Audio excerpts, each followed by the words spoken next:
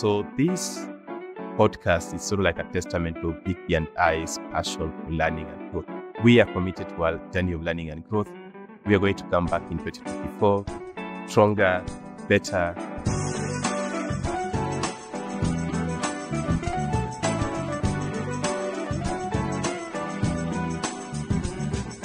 Hey there.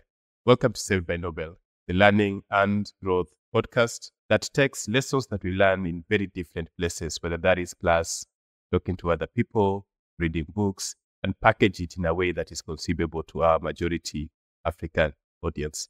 If you have been listening to this show for quite some time, you will notice that Vicky is not with me today. I'm your host, Dennis Nyanja.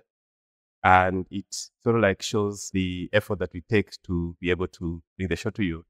A little context. This will be our 9th show for the first season, which started mid-October. As I'm recording this is mid-December of 2023.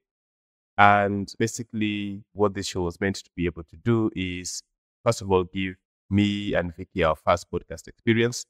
You've seen that LinkedIn post that talks about you can never really get to your 100th podcast without starting your first.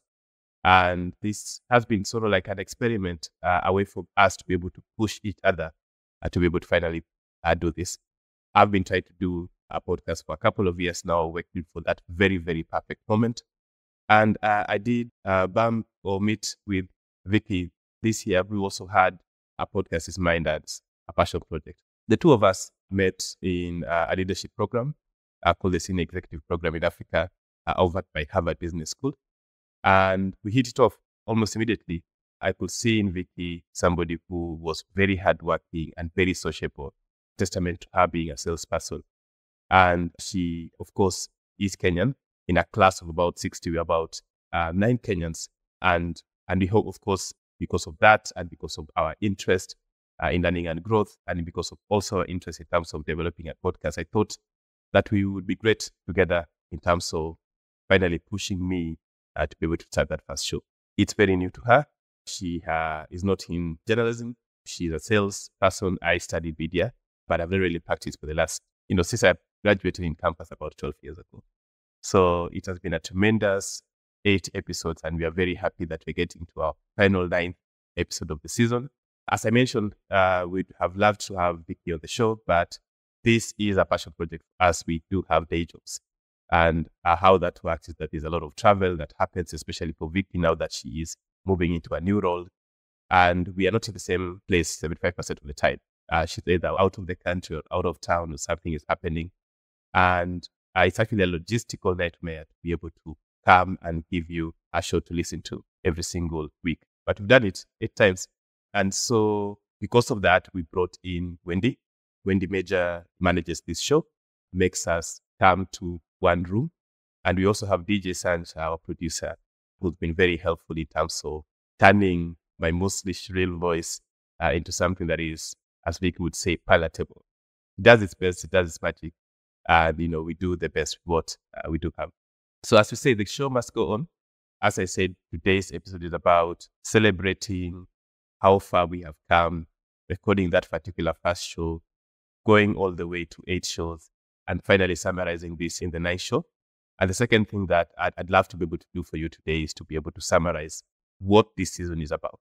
So some are asking, season? Yes, season. Yes, the first 8 episodes, and this being the 9th episode, is meant to be the first season where we help you set your goals for 2024. And given that I am recording this on the 14th of December of 2023, you probably have another 15, 16 days to the end of the year, where if you reflect on what we have learned so far, it's going to be very, very helpful for you to be able to set your 2024 goals. And this shows digital footprints for life. What that essentially means is that every single year you can always come back to it, or even in the middle of the year, you can always come back to it and use it as a very good reference tool as you set your goals. So yeah, let's get into it. This season has been about goal setting. And the first 2 episodes that we did is we sort of like imagined what is good practice in a corporate setting and sought to bring that to our own personal goal setting. And a good practice is having a governance structure, and good corporates have a board of directors that is diversified. Sometimes, you might start a business and you might have all the knowledge that takes that business to, a place where it's a bit stable. But all good entrepreneurs get to a point where they have to have a board, either that governs or advises them. And so the idea behind a board is to be able to bring a diversified group of individuals to be able to steer you as the CEO as you go and deliver on what the mission of the organization, the purpose of the organization is. And so the first 2 episodes is about setting the right governance structure for you as a person, for your personal life, inspired by Nyipini Mapunda's book, Take Charge, where we're talking about personal board of directors. In episode 1, we covered family, friends, and peers. In episode 2, we covered mentors, coaches, your line managers, and bosses. And collectively, when you think about all of these categories, they, in one way or the other, form people who influence your personal life, as you go through it. And so even before you get to goal setting, as you take the time to be able to reflect on what the year has been and what next year should ideally look like, think about your governance structure. Think about who will fit into my personal board of directors.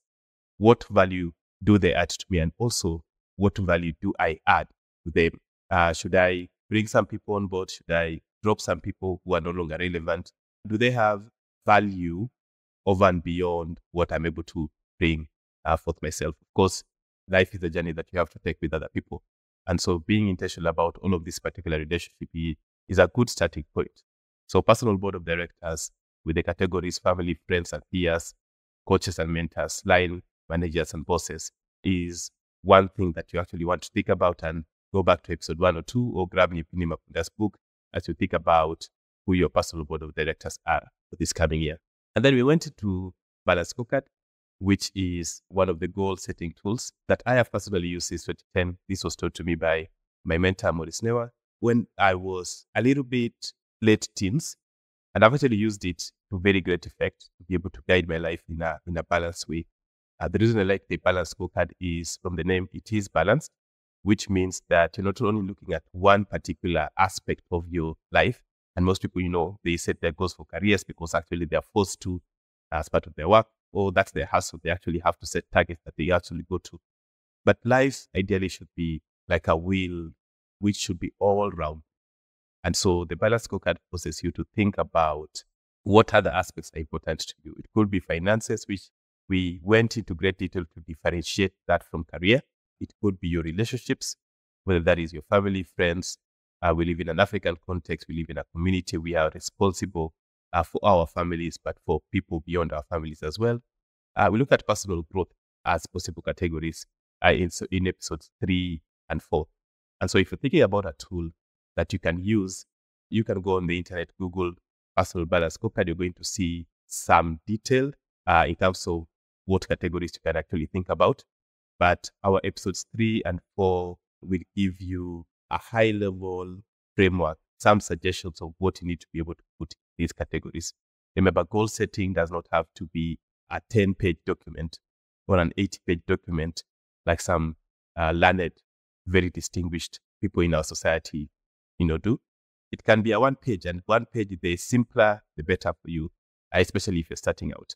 And so if you do not have a tool that is actually working for you, or if you want to actually get into actually writing your goals, then I suggest listening to episode 3 and 4 on the Balance Scorecard and get the framework for how you need to be able to set your goals.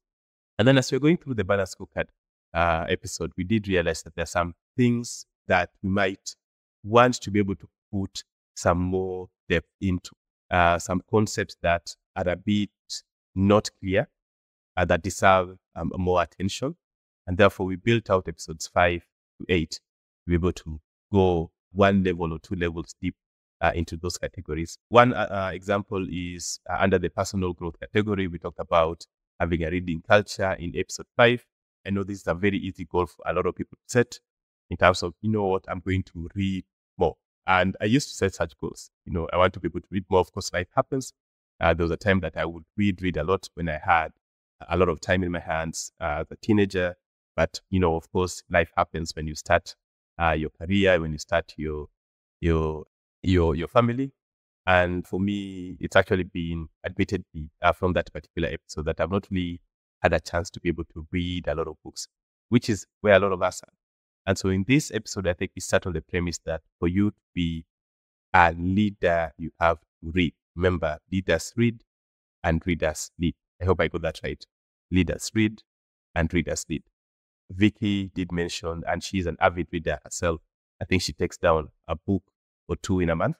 Mentioned that on average, CEOs are known to be reading about 52 books in a year. Of course, if you go to the internet, there is always some debate about whether that's the right statistic or not. But essentially, you have to be able to consume knowledge, internalize knowledge to be able to give it back in the form of leadership. We all agree that reading is important. So we delve into some of the ways you can actually read. This is a very useful platform. So I, for example, I listen to a lot of audiobooks. That's how I consume get a lot of my knowledge. I listen to a lot of podcasts. That is where I get a lot of my contacts, and then I go and apply. And so we did realize that actually reading an audiobook can be counted as reading. And I do consume a lot of that. I subscribe to an app that actually does that. Vicky, on the other hand, loves the feel of the page when she turns it. And both of them are okay, as long as you have some reading goals. So we go into those particular examples of how you can read and how you can get started, which is, ideally getting a genre or topic that you're actually passionate about, and then reading that, because it becomes much easier to be able to start that way. And then episode 6, we go into the taboo topic of personal finance. I use the word taboo because I don't know why society does not talk about personal finance. I don't know why we're not really taught about this in school. Yet, we, in one way or the other, as we go through life, come through challenges when it comes to personal finance, whether that is challenges in the form of things that we do or things that we do not do. And so here, I think I give context on my own personal experience. I am trained in finance. I do practice finance, but have made mistakes when it comes to personal finance. And I admit that, I become vulnerable so that you are able to relate. And then we embark on this journey together. So if you think about personal finance and you think about what can I do in terms of my goals, I feel like maybe there's one or two things I need to be able to work on, or you are not really clear in terms of where to get started. Episode 6 is a very good episode for you to be able to go back to, and you will realize how passionate I am in that particular episode.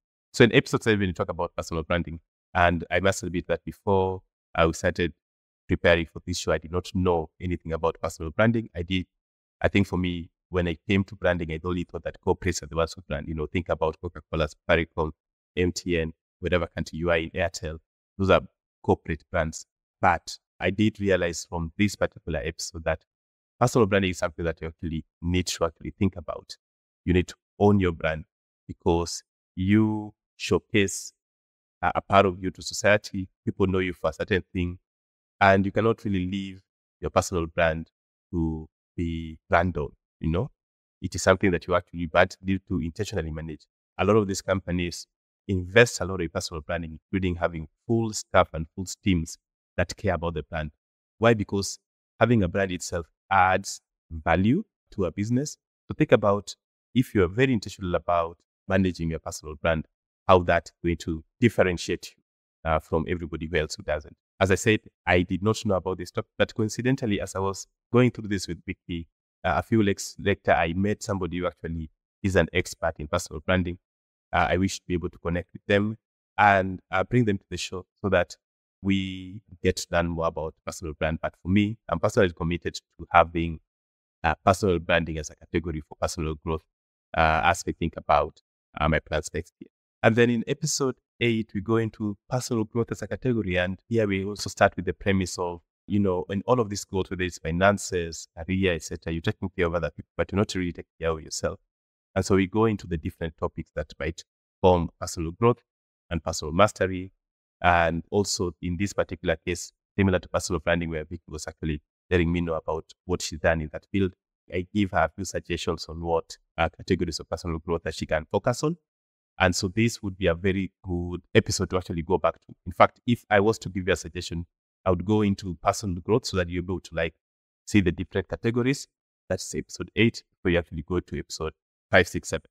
Because 5 and 7 in my mind are examples of personal growth categories.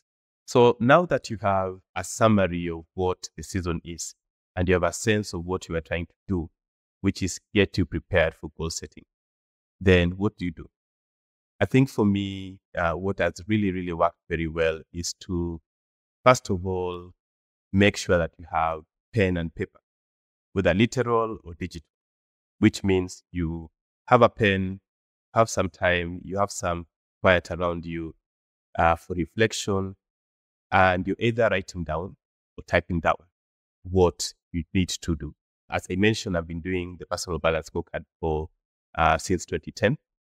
And this particular last 15 days of the year has been very, very important for me to take the time to be able to reflect. Most of us are taking time off more than we actually do in other seasons. So use some of that time to be able to reflect, write it out in a day or two, and use some of that time to be able to quickly write down your goals. As I said in our goal setting session when we started the personal balance scorecard episode, that if you write SMART goals, you're already half of the way there, right? The other thing we could probably do is have an accountability system, have an accountability partner around you.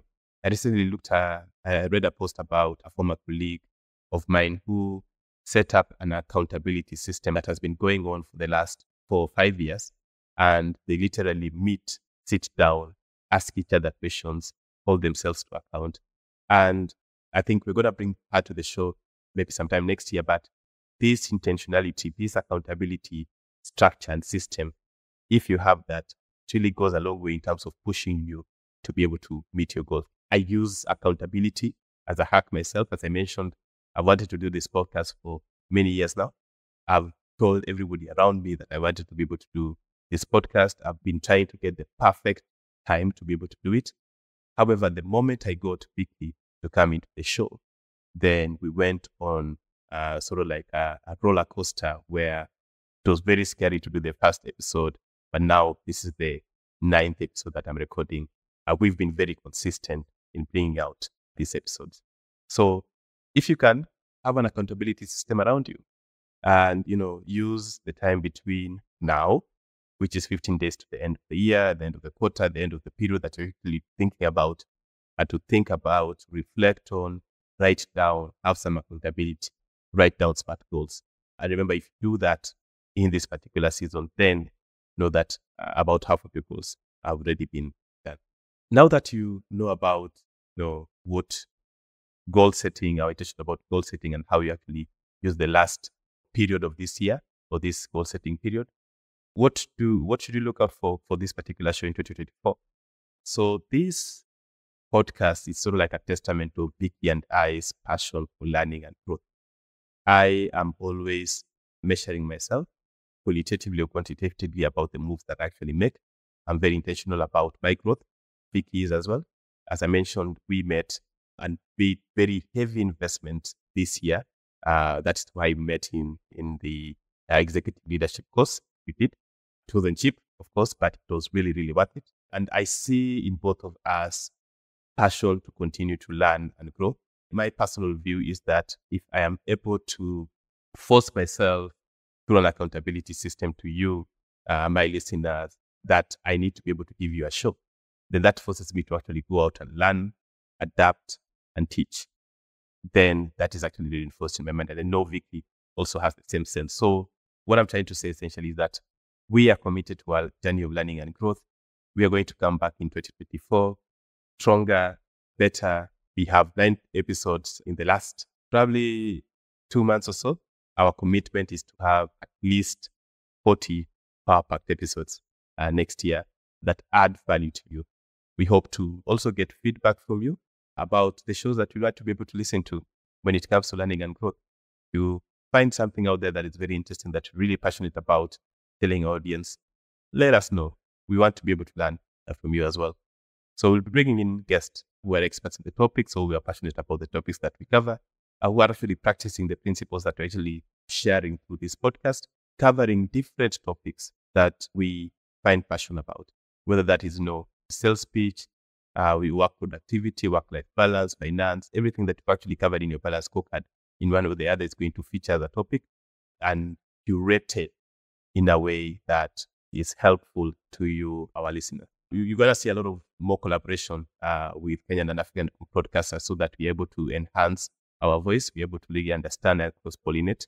The idea behind a podcast, of course, is to make sure that, we give you that alternative place where you can actually come in and learn. So expect a little more collaboration. I'm going to challenge Vicky. And of course, Wendy and DJ Sanch have been challenging us to produce video content.